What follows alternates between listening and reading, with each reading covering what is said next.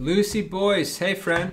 So now, rather than running the first or the second string in isolation, you're going to run them in unison and create parallel thirds. So the E5 is paired with the G sharp at the fourth to get a major third. 2 is a minor third, just like your chord scale.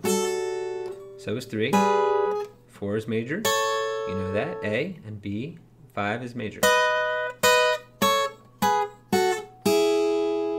And then the minor scale, you'll start with a minor, of course, E and G.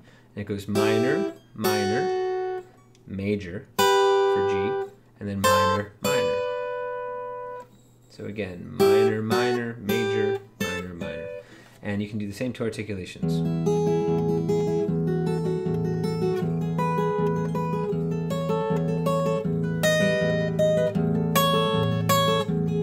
Do that major and minor. And then try the waltz, you can try it minor.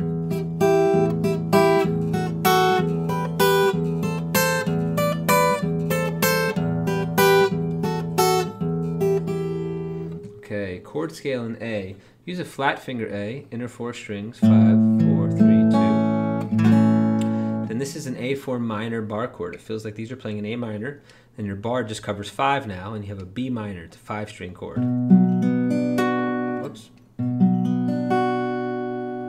then the 3 chord would be C sharp minor, the newer version of it, which is the same notes as this. It's just one fewer. This has a high E2. This does not. Okay, so there's your chord scale in A, just 3 chords so far. A, B minor, C sharp minor, A minor, and A. Okay, continue to review D minor, D major, D7, D sus4, oops, excuse me, D sus4, and D sus2. And finally, we didn't look at any of your blues scales this week. Keep doing what you're doing. Okay, the Sweet Creature chorus. So, starts the way that you know. But sweet creature, sweet creature. Now it goes all the way down the scale. 4, 3, 2, 1. Wherever I go. I had the D pattern wrong the first time. It's an assistant quarter note bass, and it's pinch with 1. So pinch, 4, 3, 4, 2, 4. Pinch, 4, 3. Wait, pinch. Is that right? Yeah. Pinch, 4, 3, 4, 2, 4. Pinch, 4, 3, 4, 2, 4. And then the second time is where am I? Oh, something about running out of road. Well, it pauses on 2, pauses on 1, and then does the D.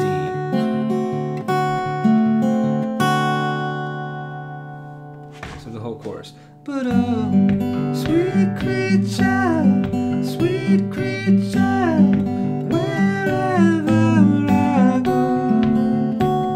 But sweet creature, now we're running. You bring me home. Now the bridge is kind of funky. You have your bass is on G, first finger, and you play quarter notes. 1, 2, 3, 4, 1. And after whatever it is, 8 measures, you go to the E. But you're hammering on the D string at the 4th fret from the open note, which is kind of unusual. And you're doing that on a pinch in the first beat of each 4 measures, like this, or of each 2 measures. And then your whole pattern goes. And then the second time, it just leaves that high B ringing while the bass continues like this. Then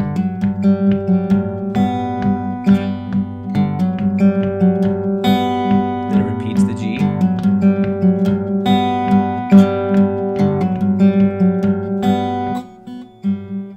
I doing that right? Yes, I am. And then you switch the bass to the E. Play the same thing otherwise. It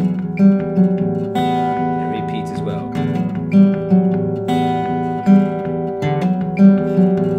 I joked with you about fighting over a finger choice. You can experiment. You might find that like hammering on your second finger is nice to go, because then here, maybe that's stronger, or maybe you change fingers. Maybe you start with your third. And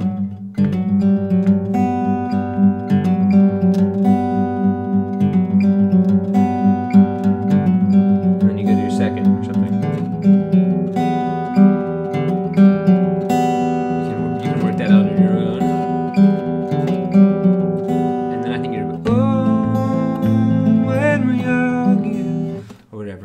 So you have the end of the chorus or the full chorus, and you have the bridge, and then we should be 100% done.